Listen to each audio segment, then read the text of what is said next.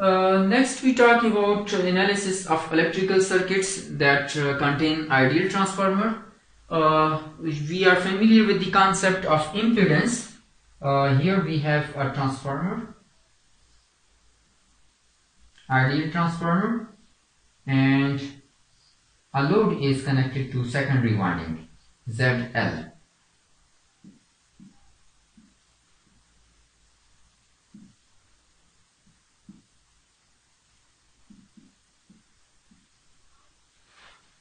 Here we have a load connected to secondary winding.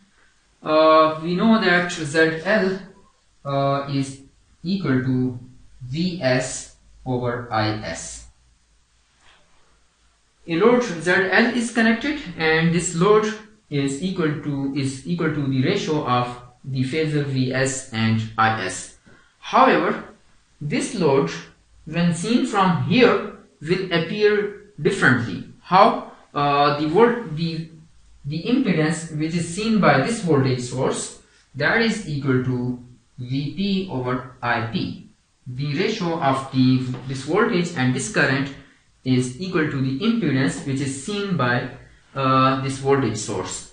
And we can see that, let's call it ZL dash, and we know that this primary voltage is related with the secondary voltage by turns ratio. Vp over Vs is equal to A. Vp is equal to A multiplied by Vs. So Vp is equal to A multiplied by Vs. Likewise, Ip over Is, that is equal to 1 over A, which implies that Ip is equal to Is over A. So Is over A, which is equal to A brought in the numerator, A square Vs over Is. Now Vs over Is is the same as ZL, so A square ZL.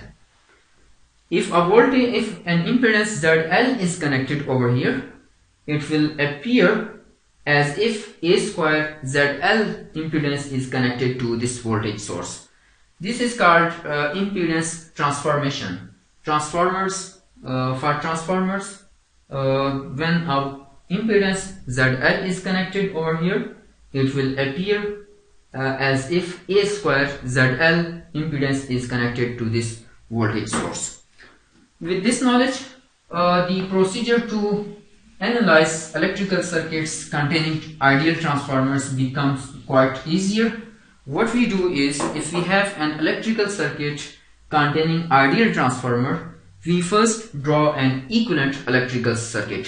Equivalent electrical circuit is drawn by removing the transformer, and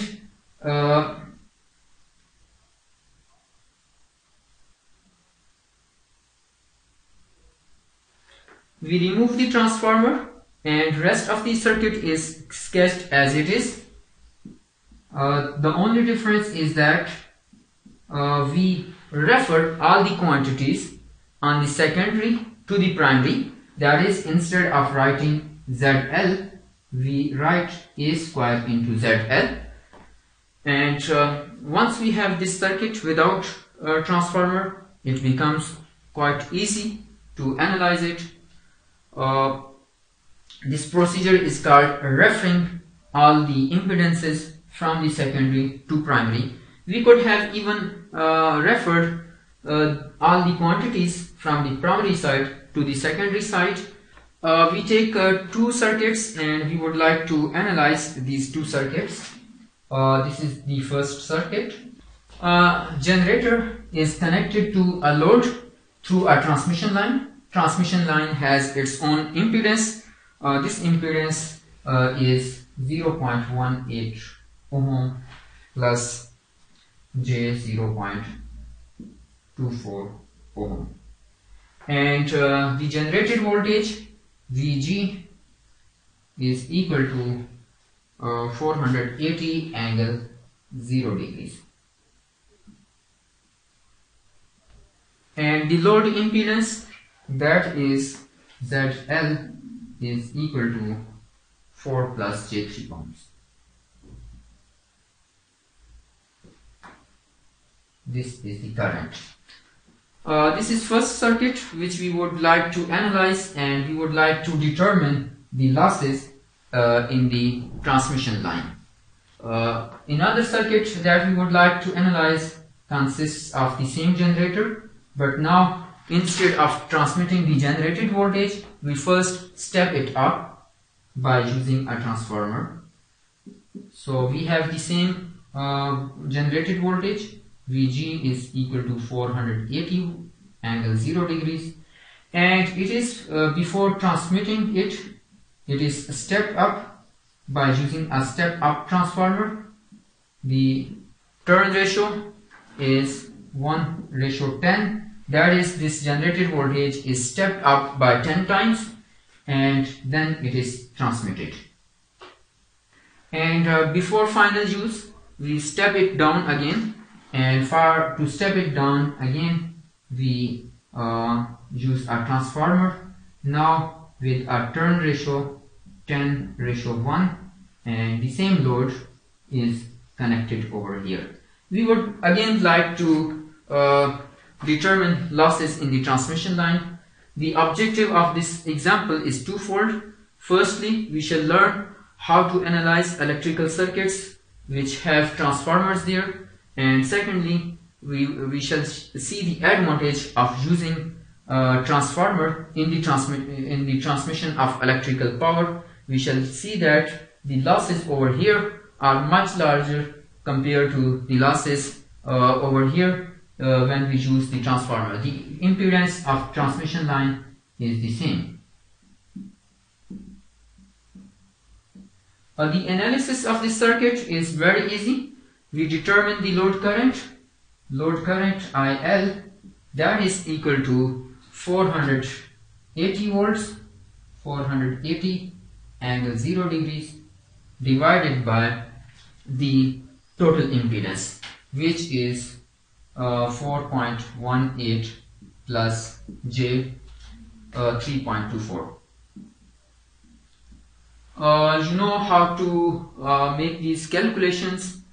To calculate it, you will first convert this rectangular from rectangular form into polar form, and then you will perform the calculations. So this comes out to be equal to 90.8 angle minus 37.8 degrees. I hope you can perform all these calculations. So this much is the load current. And what are power losses in the transmission line? Power losses in the transmission line, that is equal to IL square into R line, resistance of line multiplied by the current in the line. There are no power losses in this inductance.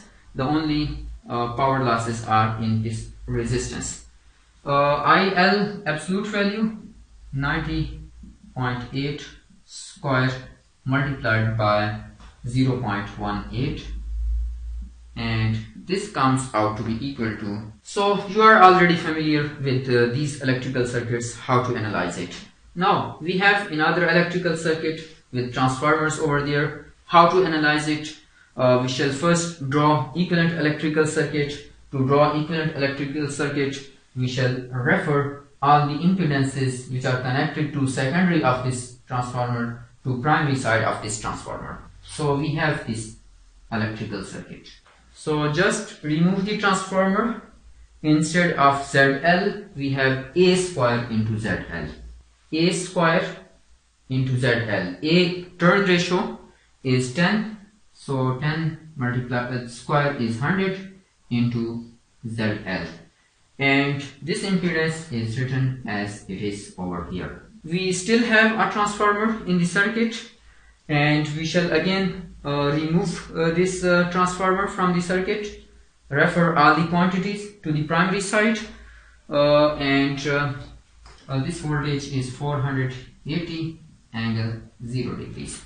So equivalent electrical circuit for this electrical circuit is over here, and now we just remove the transformer, refer all the quantities. By referring, we multiply it by square of the turn ratio. Turn ratio over here is 1/10.